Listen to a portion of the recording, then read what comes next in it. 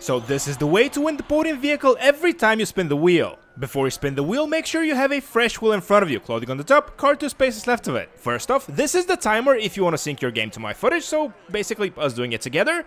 And we're gonna be doing the 9 to 6 method as you see right here with the left analog stick. Now if you don't want to sync your game to my footage, use the timer that I provide when seeing the prompt on the left hand side of the screen appears to time yourself and spin the wheel yourself. This is the method, this is the timing. Let me know in the comment section down below if you were successful at winning the vehicle first try.